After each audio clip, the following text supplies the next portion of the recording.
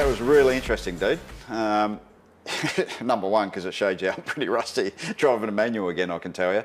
But definitely the differences on the style that you need and can make it to an advantage in a race car as well with a stick. Yeah, well, mate, a race car is just a machine that responds to inputs, and it's got controls, and whoever manipulates those controls the best is going to be the best driver. You start taking away some of those controls from them.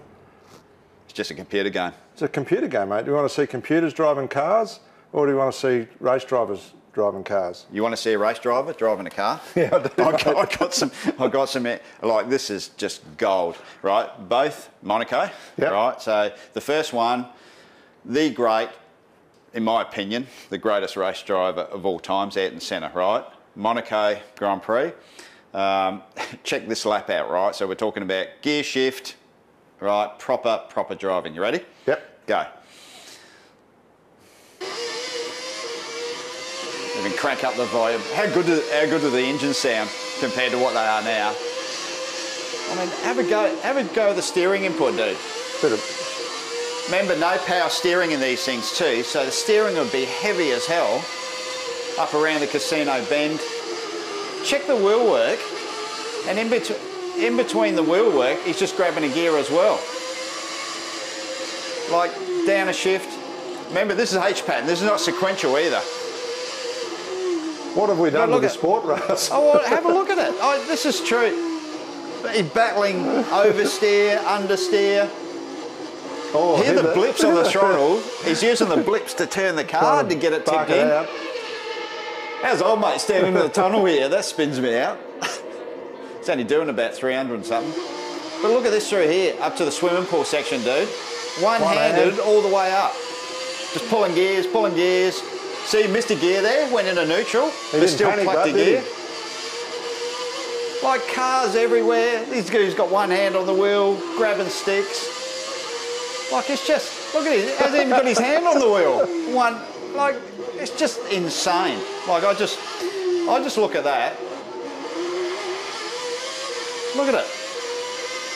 I mean, he's had half the circuit. No, it's just a brutal machine getting driven by someone who knows how to drive. Like, that's all we want to see. He's driven half the circuit with one hand, basically, because he's grabbing seat. To me, that's to get a F1 car with that much grunt, no aids on it, very little aero back in those days. We're talking 1990, very little aero on the cars, fairly hard tyre as well. I mean, that's working, right? Comparison, and this is what is clear like night and day, supports your argument, right? Okay. So this is Lewis Hamilton, 2019, Monaco. You ready? Is the engine on? Oh, there, I can hear it. Yeah.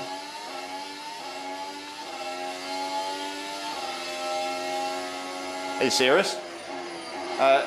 He's having a go, by the way. No, he's driving. This is a pole lap, right? This isn't like... First time I saw this, I thought this was a roll-up lap, right? Really? Like, and this is taking nothing away from Lewis Hamilton. I mean, 7-time world champion. I mean, guy's seriously good, but look at the difference between the two. Like, in your opinion, dude, and I know what you're going to say, who's got the biggest skill set? Well, Ayrton Senna, undoubtedly, mate, he's got a lot more going on. I don't think he's corrected yet.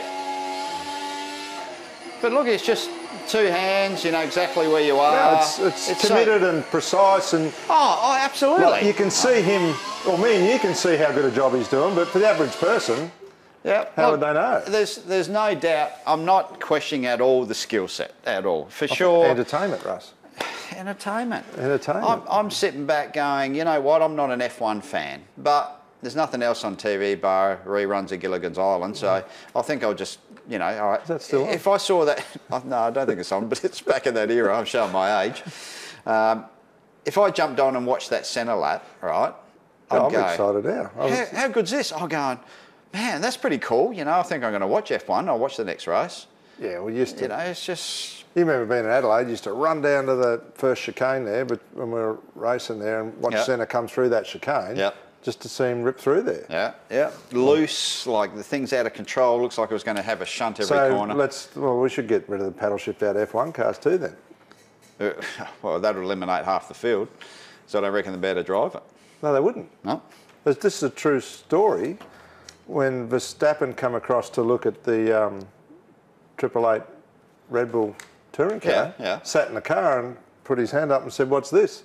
He didn't know what the gear stick was. Just well, there you go. Never had to use one. No. So anyway, that's. Yeah, I know. I get it with technology and all the rest of it. I get it with technology, but I know what you're saying is are we going to get manufacturers to pour a heap of money into touring car racing in the future? No, they're not. So let's just make a brutal, raw machine that's hard to drive, that moves around and rewards the best drivers. And it's easy to make a mistake. The drivers make mistakes because that's all part of the deal. Whether you've actually been overtaken or you get overtaken because you made a mistake, it's all part of the same thing. I'm with you. Not making mistakes, you win the race. If you make a mistake, you don't. You don't.